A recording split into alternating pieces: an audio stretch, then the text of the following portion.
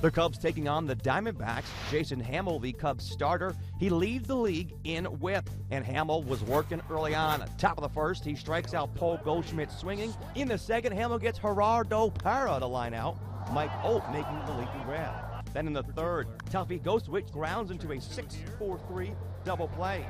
We move to the bottom of the third. Brandon McCarthy pitching to Nate Schultz with runners on first and second. On the ground and through. Here comes Valbuena. He will score. Nate Schultz giving the Cubs a 1-0 lead. Bottom of the fifth, now 2-0 Chicago. It's Mike Olt at the dish with 2 men on. Deep right center field for Mike Olt. It's gone. It's a 3-run homer. A line shot into the bleachers.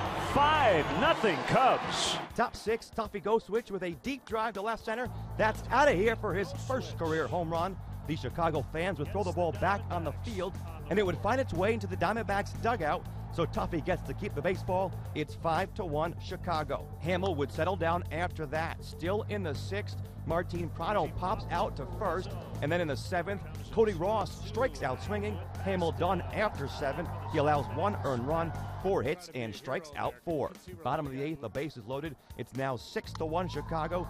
J.J. Putz pitching, and Justin Ruggiano with the broken bat flare. That scores 2. The Cubs go up 8-1. They go on to win it 9-2. Chicago gets back-to-back wins for the first time this season. Mike Olt has homered in 3 of his last 9 games. The Diamondbacks have lost 10 of their last 11.